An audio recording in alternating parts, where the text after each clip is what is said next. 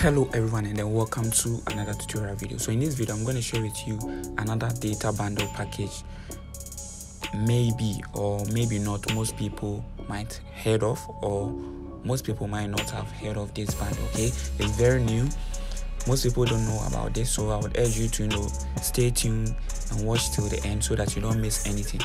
Now, in case throughout the video you have any questions, just leave them in the comment section.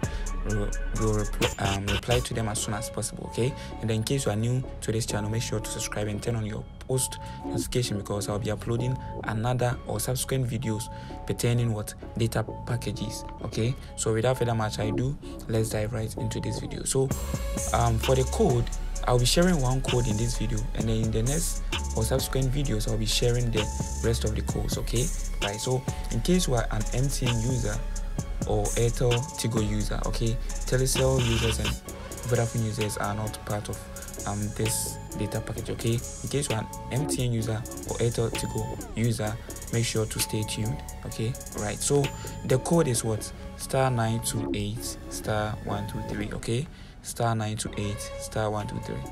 Now, once you use this code, this is the menu that pops up. Okay, so we have what? Buy data, check results, buy checker, school placement, retrieve pin, and then what? Customer service. But we are going to buy data. Okay, we are going to buy data with this short code. Now you can actually check your results, that's for WASI and what BEC and the rest. Okay, and then you can also buy checker, and then you can also check school placement for the BEC graduates. Now let's check for the buy data, so option 1. So now when you select option 1, you can notice that we have MTN data and Airtel Tigo data. So in our next video I'll be doing a separate video for Airtel Tigo users. So for this is for only MTN users, so choose option 1. Now these are the data packages. Okay, you can notice that they are non-expiry data packages, and then depending on your budget, this could be cheap, and then it could be also expensive. Okay, could be cheap and also expensive. So once you want to check the data packages, you can just use the next option. Okay, so you can notice that 1 gig is 9 cedis, 2 gig is 15 cedis, 3 gig is 19 cedis, 4 gig is 25 cedis, 5 gig is 31 cedis. So let's check for the next.